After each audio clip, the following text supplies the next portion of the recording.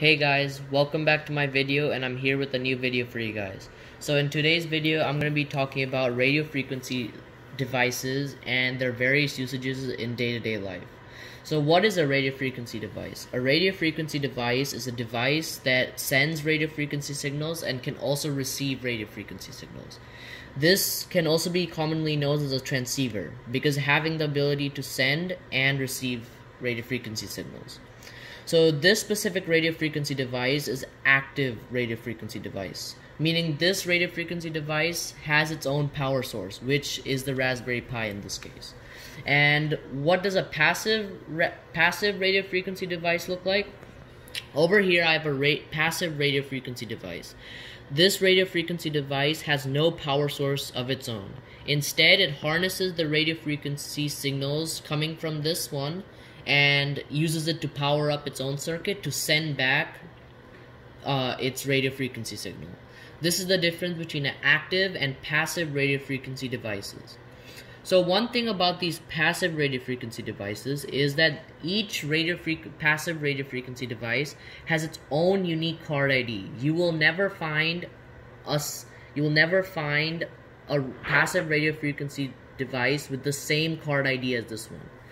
That's the uniqueness of these passive passive radio frequency devices.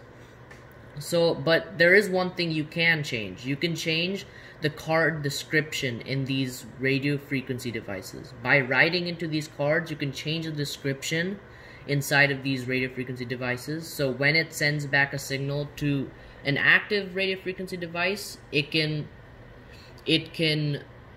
the active radio frequency device can translate that description and perform various tasks.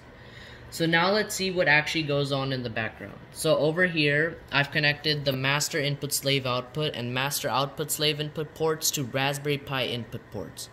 These input ports will allow me to communicate with this radio frequency device and allow me to perform different tasks. And I've connected a ground and 2 voltage ports to supply power to this radio frequency device. So this is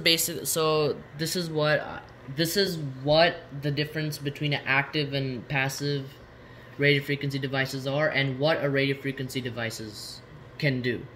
So one way a radio frequency device is used in real life is in a hotel, and this is what I'm gonna show you guys in my next video by explaining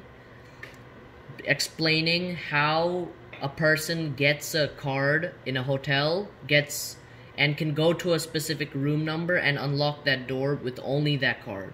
So basically, I'm going to be simulating a person walking into a hotel, getting a card with a unique card ID with a card description, and showing how only this card can be used to unlock his or her room number in that hotel. Basically, that's going to be my next project. So in my next video, I'm going to show you how this radio frequency sensor works and the project that I'm going to be doing.